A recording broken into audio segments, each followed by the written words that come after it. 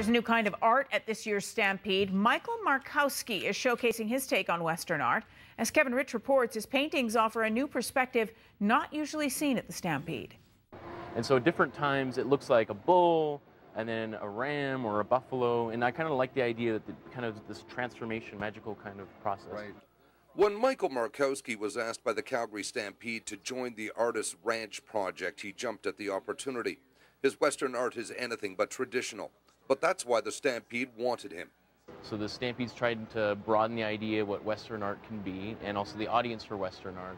The Western Art Project took him to the Cross Ranch southwest of Calgary. There he followed Bill Cross and ranch hands.